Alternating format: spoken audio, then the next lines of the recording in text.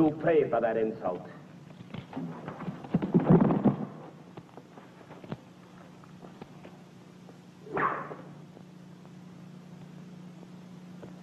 Show me if an insolent coward can use this.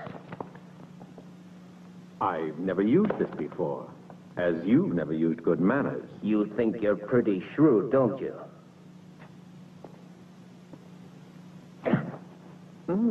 Handsome. And muscles, too. I'll demonstrate just how useful they are. Very interesting. Now let me see if they taught you to defend yourself in your fancy villas. You spineless weakling of a courtesan dog. Stop! Don't take undue advantage of Caesar's absence. Now close your mouth once and for all. Don't cry out. No one can hear you anyway. No, Tigellinus, no. You're hurting me. I can't take any more. It seems to me you're overdoing it.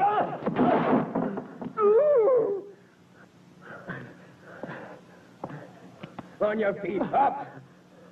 I hope you don't intend to spoil my Greek profile. After I've finished with you, you'll be lucky if you can recognize yourself.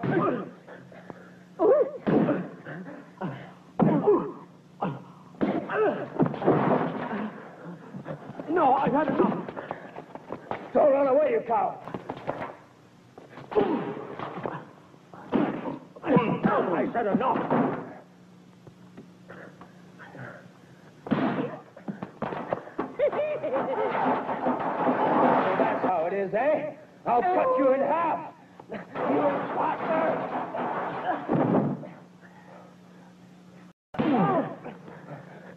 No more. Well, now you know. A courtier can fight as well.